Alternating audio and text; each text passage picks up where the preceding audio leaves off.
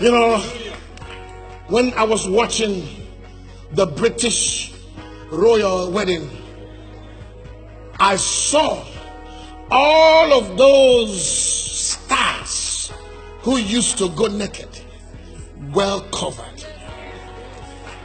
I thought that they are of those that want to go naked every time.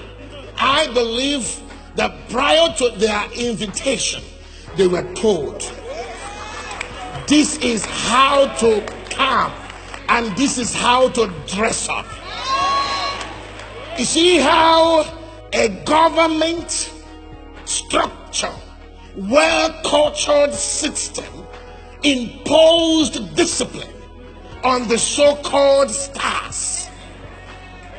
But the church is so ashamed. Today we have naked people sing on the pulpit. Today we have almost half naked present on the pulpit, seducing the members of church, casting out the spirit of lust from the congregation. But the royalty, the British royalty, insisted.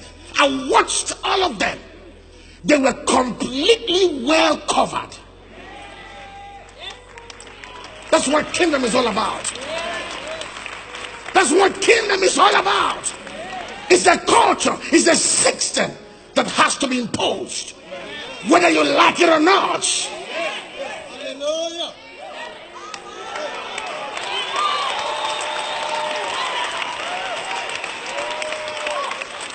I believe that some of these stars didn't show up because of the way they were told to dress. Who cares if they showed up or not? They are one breath away to their graves. Do you understand what I'm saying right now? They are one breath away to their graves. Let nobody fool you. Money will not save you.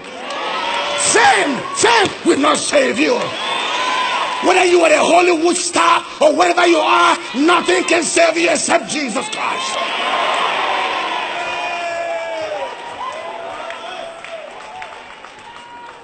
Young people, sit up. Don't let them control you.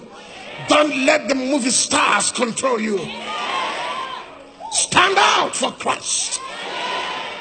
Be happy to be peculiar. We are not here to fit in.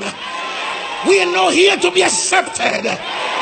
We are here to establish the kingdom of God on earth.